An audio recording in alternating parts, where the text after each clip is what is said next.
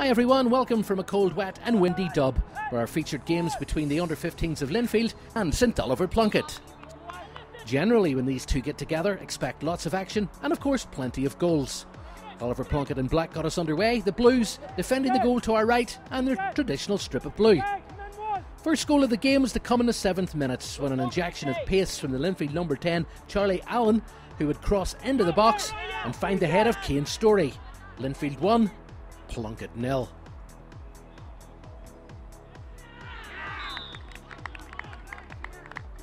Three minutes later it was pretty much as you were. Linfield were to find more success on the right, more running, more one-touch passing between Allen and, dare I say it, yep, the same old story. Linfield were to get a second goal. Linfield 2, Plunkett 0. Now, given the possession, the passing and the quality of the Linfield goals, you may think the Blues had this one in the bag. Not so. Coach Les Johnson brought a determined side to face Linfield, and Oliver Plunkett were certainly not going to lie down. A through pass from Liam Carr was to find number 5, Sean Stewart, whose first effort was saved by Billy McDowell, but Stewart's sublime second effort nestled in the back of the net, 2-1. Then after Linfield tried to play out from the back, Plunkett intercepted. And the ball then headed forward. Colin Duffy took to the stage and would probably be a goal and a firm contender for Goal of the Month. Watch this. Take a bow, son. All the signs were that Plunkett were gritting their teeth. For the neutral supporter, this was turning out to be a real cracker of a game.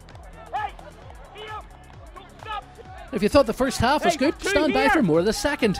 A dreadful Linfield goal kick found the head of the Plunkett number 10, Liam Carr. Carr at point-blank range managed to head the ball to Matthew Mains, who slotted home from close range. Plunkett from 2-0 down were now in command. Hey, we don't stop, stay disciplined.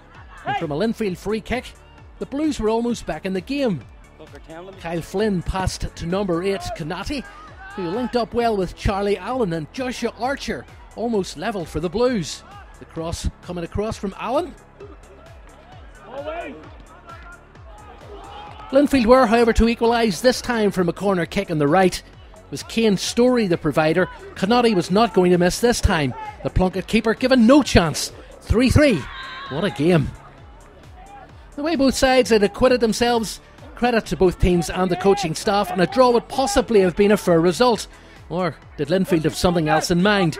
Despite encouragement from the sideline, a final Linfield surge and a through ball from Ross McCausland for number 18 Kane Story.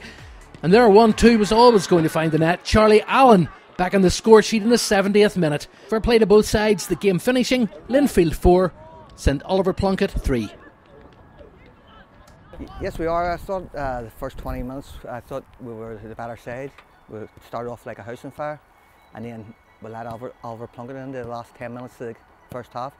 Good battling match, good performance. Very difficult conditions. Although I think both teams under those conditions played very well. Both teams tried to play a bit of football. First half we had the winner back. Don't like really playing with the wind. Second half they were sort of going long ball, trying to hit over our small keeper, Billy. Yeah, I think it's always a tough one to take when you lose a late goal, but to be fair to Linfield, I think the last 10-15 minutes of the match, their fitness shone through. You know, it's one of the things we've been talking to our team with.